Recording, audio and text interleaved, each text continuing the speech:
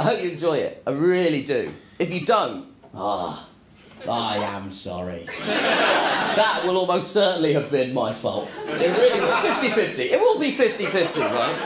And that's the problem. That's the traumatic thing about doing comedy every time you go on stage. There is a chance that you might not enjoy it, because that is the nature of stand-up comedy. Stand-up comedy is an inherently subjective medium. No two people can agree on what's funny, so if you don't think I'm funny, that's absolutely fine. The only problem I have as a comedian is that if somebody thinks what I'm doing is not funny, it stops being comedy. And there's no other job like that. If you're a builder and you build a wall, people go, that's a good wall, or that's a shit wall. No one says, that is not a wall. You built a bloody duck, mate. What are you thinking? And I like the fact that people can have different opinions. I like that. I think that's what makes being a human being interesting. It's nice to argue and debate. I don't like it when people can't justify their opinions, or they do so on spurious grounds. Like, my dad doesn't like rap music. Now, I like rap music, but I know there's a lot of problems with rap music. Misogyny, homophobia, the needless celebration of extravagant wealth. But my dad doesn't like rap music. That does not normally get a laugh. I guess that, in microcosm, is gentrification. Like, in central London, everyone's like, we do have money.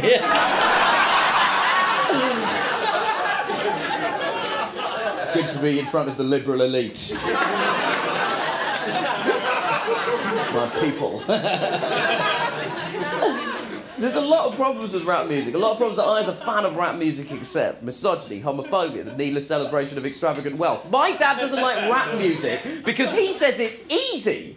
And then he will prove that by doing a rap.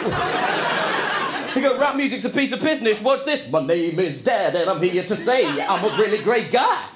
That's not proof of anything. You can't say something's easy and your evidence is you do it badly. That's like me going, jazz music's a piece of piss. Watch this. Blah, de, blah, de, blah. Oh, check out this easy juggling.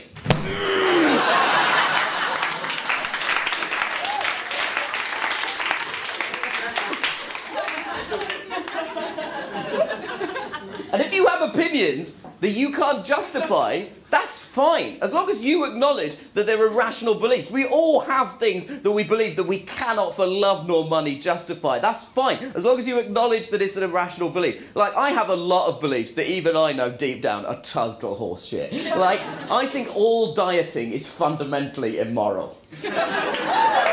Yeah, clearly, I think that is an opinion I'm wearing very much openly in front of you, right?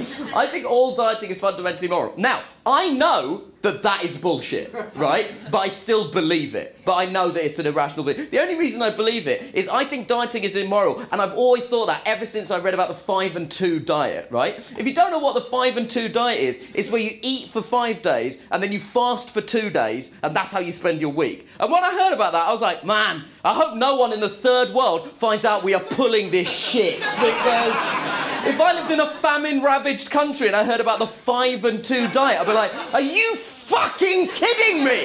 They have so much food, they're having to take days off. Look at me, I live in the West and I need a holiday from all this dinner. And if you have irrational beliefs that you force on people, you can look stupid. Like, I was talking to someone who's quite a bit older than me, and he said, Nish, the problem with people your generation is that you're all weak. You're all a bunch of weak people. Now, no doubt, there is a good argument to be made for that. But not on the grounds he chose. Because the grounds he chose were lactose intolerance.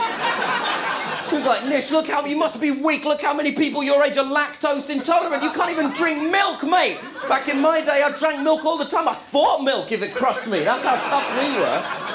But the thing is, we know that's not how disease and discovery works. The same number of people have always been lactose intolerant. It's just now we know that that's a disease. 50 years ago, somebody would go to the doctor and be like, doctor, I don't know what's wrong with me. I drink milk all the time and I feel like shit. What's wrong with me? The doctor would just be like,